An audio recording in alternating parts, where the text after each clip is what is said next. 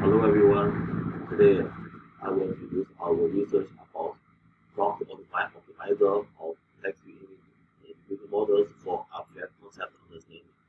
My name is Xiaohan from Global Tech.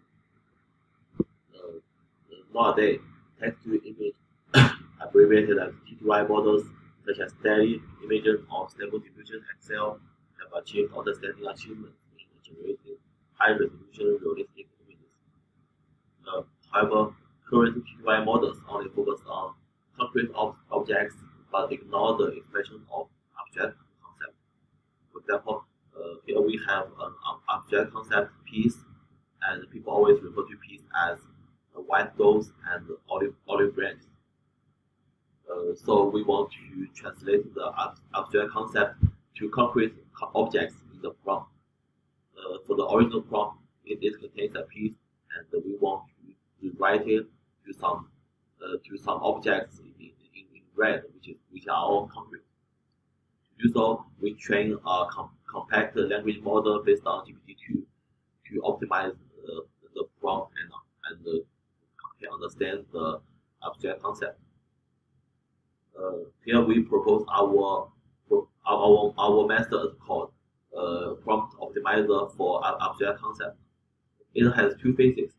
The first is to train a prompt language model, which has 5 steps. The first of all is to prepare the dataset to train the model. Firstly, we write a short sentence for the abstract concept manually, and then we input the original prompt to GPT-4 and let it to rewrite it to make it contain some concrete concept. And step 3, GPT-4 can return the optimized prompt, and then we randomly select some modifiers to improve the image quality. Finally, we train the PLM with the original and the optimized prompt as the input of the output of the model. In the second phase, we try to align the trained PLM with SDXL. Firstly, we input the optimized prompt to SDXL and generate an image.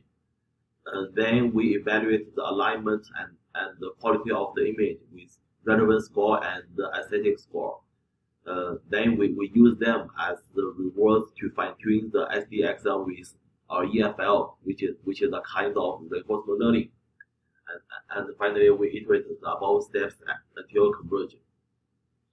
For the experiment results, we can see that the A is the image generated by SDXL with original prompt, and the C is generated after our proposed POAC and the fine-tuning SDXL with REFL.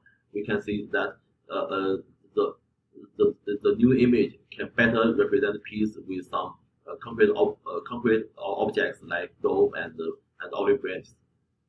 And also, if we want to represent honor, we can see that this lady stands on a podium and wearing a medal of honor. So that we also use some concrete object to represent the concept honor. For the quantitative comparison, we can see that the SDXL with our proposed method achieve the state-of-the-art result. We show that our method can really improve the quality of the image and the alignment with the prompt. Thank you for your listening.